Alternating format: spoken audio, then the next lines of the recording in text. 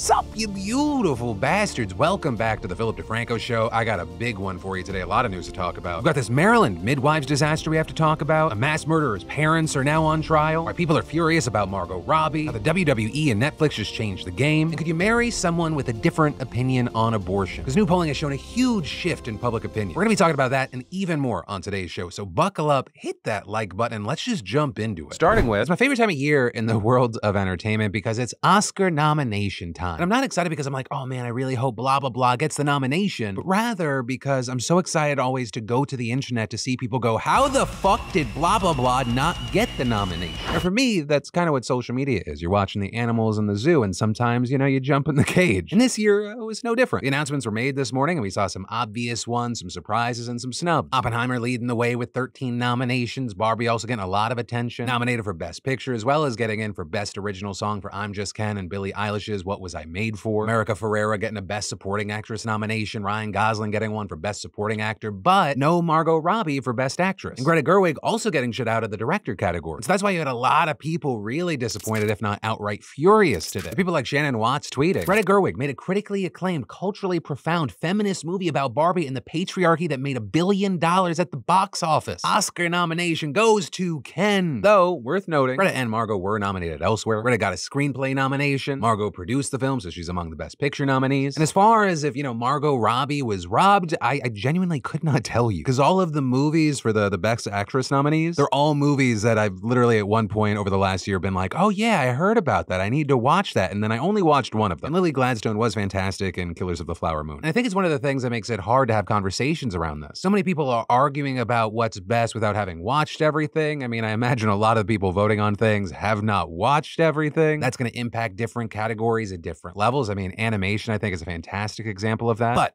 regardless, while all this discourse plays out, the fact that the Oscar nominations are one of the biggest days for entertainment, film, and culture news, especially inside the industry, brings us to the other part of this story, which has to do with Condé Nast employees, because they went on a one-day strike today. Right? And they, if you don't know, they own major outlets like Vanity Fair, Vogue, GQ, Glamour, and more. And notably, they announced layoffs late last year. So we saw 400 members of the company's union walking off the job today, protesting what they said was unlawful bargaining tactics during layoff negotiations. And earlier this month, the union actually filed an unfair labor practice charge with the National Labor Relations Board. And they timed all this for today to prove a point, even doing an Oscar-themed picket outside the New York offices. And one staffer telling The Hollywood Reporter, we just really want to show how much Condé relies on union members to cover big events like the Oscar nominations, or with them hoping to take traffic away from these outlets on a crucial day. Though I will say, I don't know how effective they'll actually be there, because like if you go to Vanity Fair's website right now, they have Oscar coverage. It's just that notably, unlike their other things like, oh, this story's written by Brian Stelter, this one's by Kara Warner, these new articles are just written by Vanity Fair, which makes me wonder, right, was this outsourced? Are there non-union employees doing this? Or could it even be AI? But hey,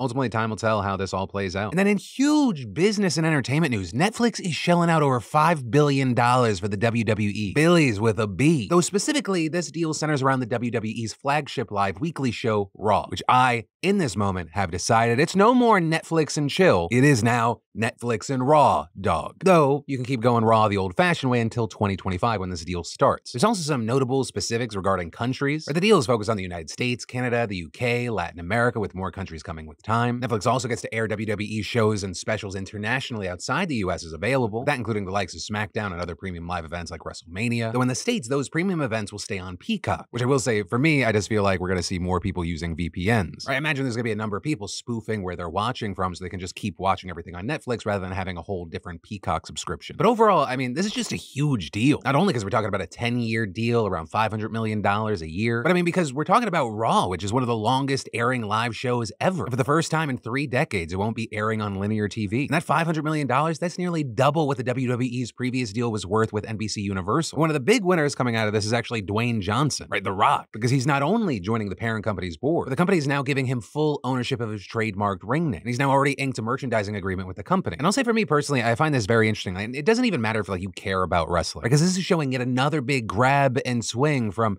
your streaming providers embracing and scooping up live television. And when we see things like the Resistance instance leading up to the Chiefs-Dolphins game only being on Peacock. We then see it become the most streamed live event in the US ever, and Peacock being #1 in the App Store. And they paid like $110 million for that game. Though I will say the NFL and other entertainment, it's very different. As far as like actually watching live events, the NFL is just miles above most other forms of entertainment these days, right, as far as viewership numbers. But also with Netflix and the WWE and this live entertainment, it's really interesting to think like how much of this is built up around their ad tier subscription level. Or with this being live, are they still going to have ad breaks? Does Netflix see this as their 10-year juggernaut to build their ad business around? And while time will be the ultimate decider, and if this is like the most genius move ever or a big flop, there's no doubt that in the meantime, this drastically changes the landscape. And then should the parents of school shooters be held responsible for their children's actions? That's the question that's playing out right now, with this historic trial of the mom of a 2021 school shooter now beginning. Because back in November of 2021, a then 15-year-old shooter opened fire at Oxford High School. He killed 4 people, he injured several others. He then was charged as an adult and he pled guilty to 24 charges, with that including 1 count of terrorism causing death and 4 counts of first-degree murder. And last month, we saw him sentenced to life in prison without parole. But now his parents are also facing charges in connection with the shooting, with James and Jennifer Crumbley both facing 4 counts of involuntary manslaughter. And Jennifer's trial begins today with jury selection. And as it turns out, these 2 parents actually bought the semi-automatic handgun for their son just 4 days before he used it in the shooting. And then, going even further, prosecutors argue that while James and Jennifer aren't being accused of knowing what their son was going to do, they claim that the parents ignored his mental health struggles and allowed his access to the gun, because there were several warning signs leading up to the shooting. Like how the day before, their son was caught searching for ammunition online by a teacher. When school officials called Jennifer, she didn't respond, instead just texting her son saying, "Lol, I'm not mad at you. You have to learn not to get caught." Also that night, authorities say the son recorded a video planning the shooting, and on the day of the shooting, teachers found a note in his desk with a drawing of a gun and someone being shot that read, "The thoughts won't stop, help me." When he was confronted for this, he said it was just a design for a video game, and his parents were called in for a meeting with the counselor, where then notably they refused to take him home for the day and school officials allowed him to stay in school. The shooter then moving forward with his plan and committing one of the worst school shootings that Michigan has ever seen. And so with all that, prosecutors argue, hey, when the parents were brought in for this meeting, where the fucking drawing that showed a gun being used to kill someone, they had at least the duty to tell the school about the gun they had just bought for him. With Oakland County prosecutor Karen McDonald saying, the notion that a parent could read those words and also know that their son had access to a deadly weapon that they gave him is unconscionable. The prosecutors also said that the Crumbleys were negligent for not securing the gun at home. Though notably for that specific claim, you have some experts saying it's going to be an uphill battle for them to argue, because actually at the time, Michigan didn't have a safe storage law requiring adults to secure firearms if their kids are around. Jeffrey Swartz, a former county judge in Florida and law professor, saying, in order to be guilty of involuntary manslaughter, you have to prove that there was a legal duty that was breached. Where was their legal duty? And right now, we really don't know how this is going to play out. Or the Crumbleys are essentially the first parents to be charged like this. We're talking about breaking new legal ground. And according to Arthur Bush, a former prosecutor, this case in general may be hard to prosecute, saying the fact that they bought him a gun when he had these profound mental health problems, that's pretty reckless. But the closer the public begins to look at this, I think there are parents who could say,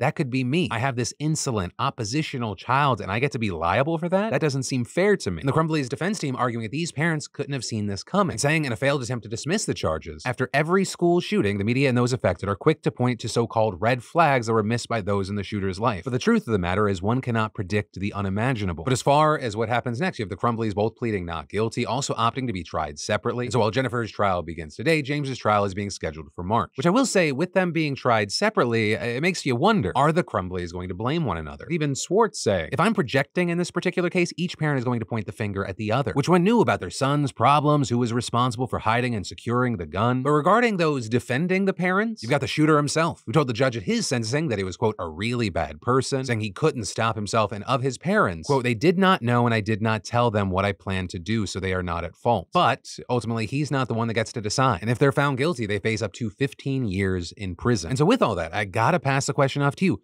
Do you think the Crumbleys should be held criminally liable? Did they fail their community and as parents to the point that they should go to prison? Yes, no, maybe so, why not? Let me know your thoughts in those comments down below. And then we've got more news you need to know about today, but I gotta take a quick second to pay some bills. Because you know, I love food, especially great food from amazing chefs. And thanks to today's sponsor, Cook Unity, it's possible to have great meals from fantastic chefs that are created in small batches in micro kitchens across the nation. Right? Cook Unity works with top chefs from the likes of Food Network alums, James Beard Award winners, and acclaimed restaurant restaurateurs, people who know good food. We've been enjoying what I call delicious ease from Cook Unity for a year now. Meals are chilled and sent fresh, not frozen, so they're ready to heat and eat. Menus are updated weekly, and new chefs are always joining the team. Recently we indulged in Iron Chef and James Beard Award winner Jose Garcesa's shrimp and chorizo paella, which, that chorizo, decadent. That's not a word I regularly use, but it's spot on here. Jose Garces is a leading culinary authority of Spanish and Latin American food, which just next time I'm in Philly, I'm definitely hitting up his tapas restaurant, Amada. But main thing, Cook Unity offers a range of meals including vegan, paleo, and gluten-free options, and the subscription is super flexible, making it easy to pause, skip weeks, or cancel anytime. And if you haven't already, I recommend that you check them out because they're the most convenient way to get a wide variety of restaurant-quality food from award-winning chefs delivered to your door. Just go to cookunity.com/DeFranco or click that link in the description box and use code DeFranco50 to get 50% off your first order of Cook Unity meals. And then we need to talk about this Maryland midwives disaster because it goes beyond just Maryland, with parents forced to watch those responsible for the death of their babies just move on. So let me explain. So the Maryland State Board of Nursing is responsible for overseeing nurses and midwives, with the latter being someone trained to assist in childbirth while not necessarily being a doctor. And while they're not super common, they're also not unheard of. In fact, according to the Government Accountability Office, midwives assisted in 12% of the births in the U.S. in 2021. And this is the number of midwives and midwifery students have increased in recent years. Notably, the extent of care midwives can provide, it varies by state. There are different types. A certified nurse midwife is one that has education in nursing and typically attends on patients within a hospital. But then certified professional midwives learn through apprenticeships and experience and don't work within a hospital, instead attending to most of the home births across the country. And in Maryland, they're referred to as direct entry midwives, with Maryland law requiring them to get a license from the State Board of Nursing and credentials from the North American Registry of Midwives. And that licensing, it's one of the main functions of the State Nursing Board, along with the investigation of complaints. But there, a Washington Post investigation found that the board has been, at best, struggling at both for years, leaving families who have already suffered an unimaginable loss waiting for justice and putting even more families at risk. And one of these families is the Pucketts. Following the birth of their first child via C-section in 2012, Naomi Puckett wanted to deliver her second child vaginally. So when she got pregnant again in 2014, she hears about Tina Overton and her business titled Birth Lili Childbirth Services through an advocacy group promoting access to VBACs, which is vaginal birth after C-section. And according to the Pucketts, Overton told them that she was a certified professional midwife and had years of training. And an important thing to note here is that the state of Maryland prohibits certified professional midwives from attending VBACs at home because the delivery poses a higher risk. Though Naomi said she had no idea about that at the time. And Overton helped her through a successful delivery of their second daughter in August of 2015. So gold star, everything's good. And when they learned that they were expecting again in 2017, the Pucketts once again hire Overton. On September 10th, 2017, Naomi goes into active labor. So Overton comes over to the house, and with her is a doula, which is a support person for women going through labor. But by early the next morning, Naomi's labor had stalled, and there were hours that passed without any checks to her vitals or the baby's heart rate. And at around 9 a.m., Naomi had been in labor for over 24 hours. Overton then using a Doppler to listen to the baby's heartbeat, and then telling the couple that they should drive themselves to the local hospital. And it's there that the hospital staff pronounced the baby boy dead in utero. With Overton arriving shortly after, and very notably, she introduced herself to the staff as Naomi's doula rather than midwife, with Naomi then being diagnosed with preeclampsia and spending days recovering in the ICU. And so then, fast forward a few months later, she shares her story in the Birth Circle of Baltimore Facebook group. And that's where she hears for the first time that Overton had absolutely no credentials to work as a midwife, with the North American Registry of Midwives director telling the Post they had no record of Tina Overton being credentialed, and the state nursing board's public databases don't list her as a licensed midwife. So the Pucketts then they take their case to the police, but they end up getting turned away, with the police saying that it wasn't a criminal matter. And so then they tried an attorney, but no one had any interest in a case against an unlicensed practitioner who likely didn't have any malpractice insurance. And so in 2018, they were encouraged to file a complaint with the State Board of Nursing, with Naomi writing she is illegally practicing midwifery care, putting mothers and babies at risk. She has devastated our family. And when asked about Overton, she said, if I had not been under her care, my baby would be alive. And around the same time the Pucketts filed their complaint, the Maryland Board of Nursing reported a massive jump in the number of complaints in a single year, going from just over 3,000 to 6,700. And that number has seen very little improvement since. 4 years later, that board still has a backlog of over 6,200 complaints. And this is you have the Pucketts still waiting for some accountability. And a big thing to look at here is that this board has been under public scrutiny for a while, though prior to this, mostly for their delays in the licensing of nurses, which actually caused many to lose job offers or even leave the state. But with this, right, their investigative failures mean that nurses and midwives who are accused of harmful behavior are just allowed to keep practicing. And in a 2022 meeting, the board's then executive director, Karen Evans, said that the window for closing cases had increased to 540 days. And so in response, a board member and a registered nurse posed a hypothetical question. Or what if you had a nurse accused of diverting drugs, asking would they be allowed to continue practicing for up to 540 days? And to that, an investigator said,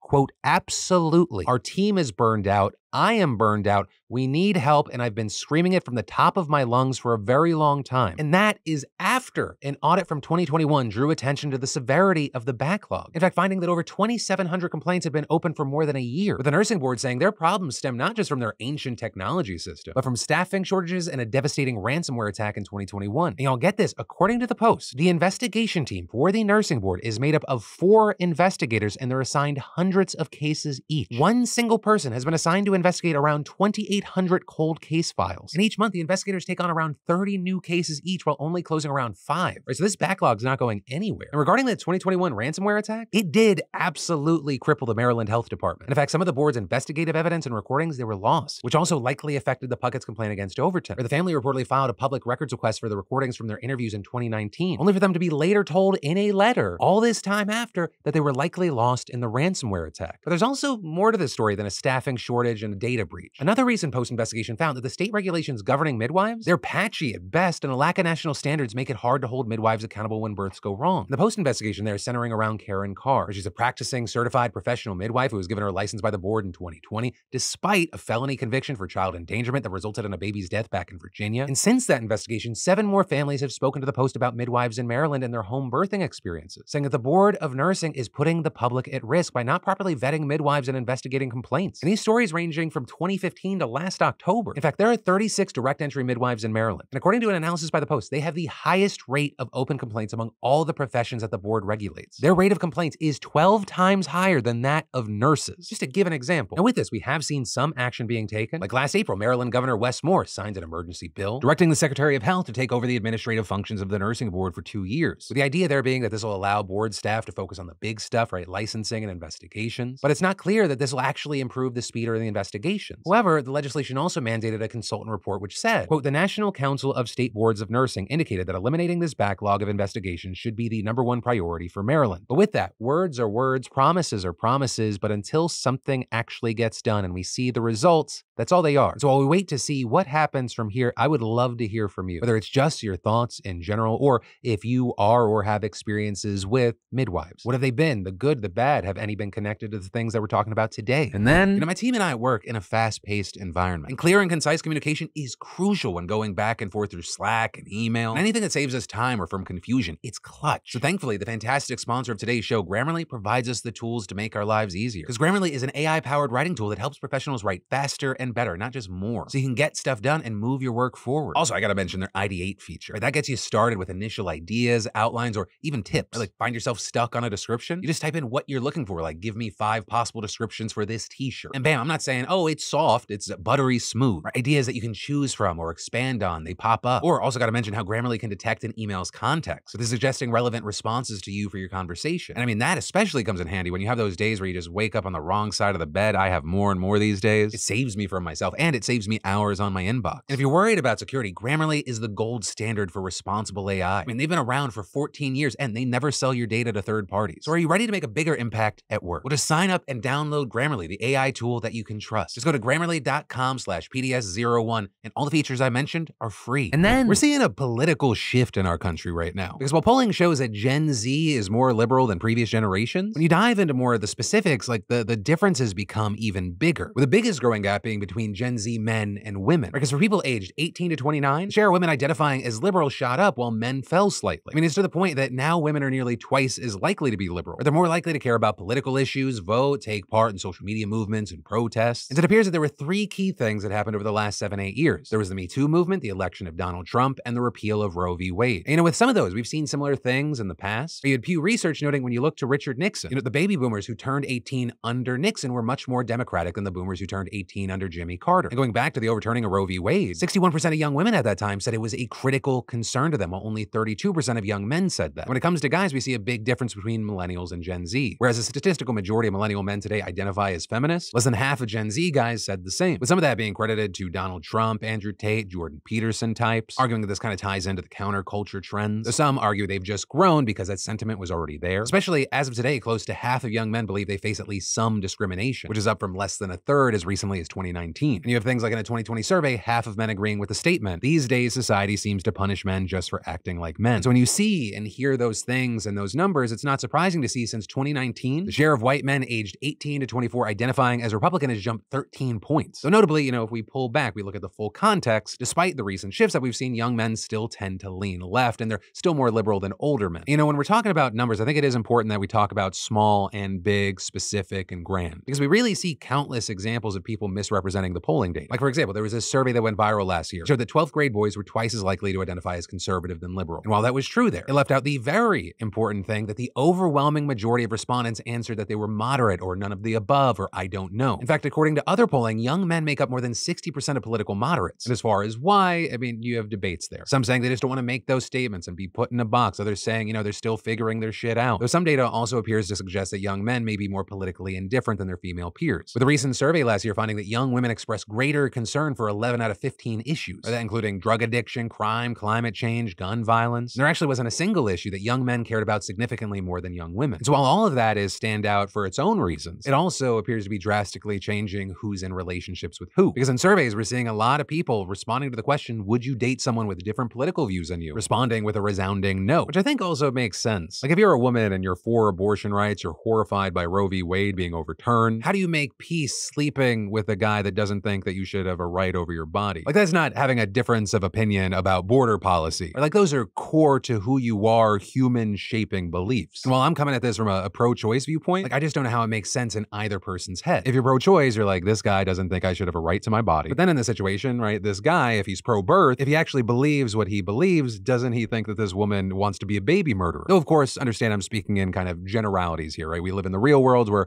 all liberals and all conservatives don't believe one specific thing. I think there are just some of these things that go beyond just having a difference of opinion. But hey, with all this, I really would love to hear from you. Whether it be your thoughts about the drastic shift we're seeing in young men and young women, or specifically, what are your thoughts on dating or marrying someone with different politics? And again, I understand it's not a fully black and white situation. Where you stand politically, it can be more of on a spectrum. Yeah, I'm really fascinated to know what you think. And then finally, let's talk about yesterday today. Let's take a look at yesterday's show, dive into those comments and see what y'all had to say. And there were definitely some trends in those comments. A lot of people not trusting Elon Musk. Libby Lou saying, I'm not even remotely surprised Elon would try to sneakily boost Mr. Beast's views and revenue, and adding good on Jimmy for blatantly stating such. Which I will say, I did find it strange that a lot of people were like looping Jimmy into the conspiracy. Because I personally do not doubt that Elon and X, they were super fucking like throwing gas on the fire for this post. But I don't think that Mr. Beast made some like secret deal or he was a part of that. Especially because like his tweet where he shared the revenue even was like, I wouldn't expect other people to make this. I just think that Elon realized this could be a make or break moment for him. Also, one of y'all said Mr. Beast X video scandal is not at all what it sounds like, to which I just want to remind you,